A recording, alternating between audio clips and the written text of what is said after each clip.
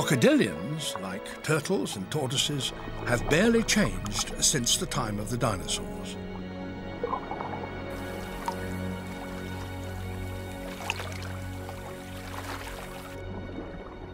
Today, crocodiles, caiman and alligators live in tropical waters throughout the world.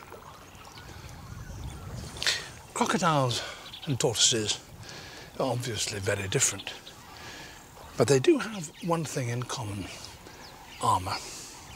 Their bodies are encased by tough, thick scales, particularly along the back.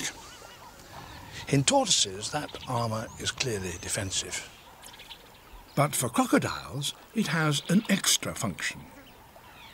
Just below each of these scales lies a network of blood vessels. A crocodile can control the flow of the blood within them. When basking, it allows it to circulate freely, so transferring the sun's warmth from these ridged scales to the rest of its body.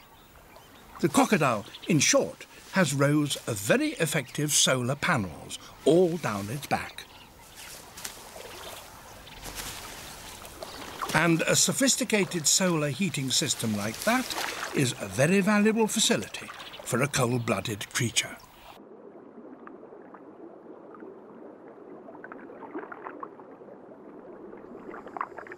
Being cold-blooded brings considerable advantages to a crocodile.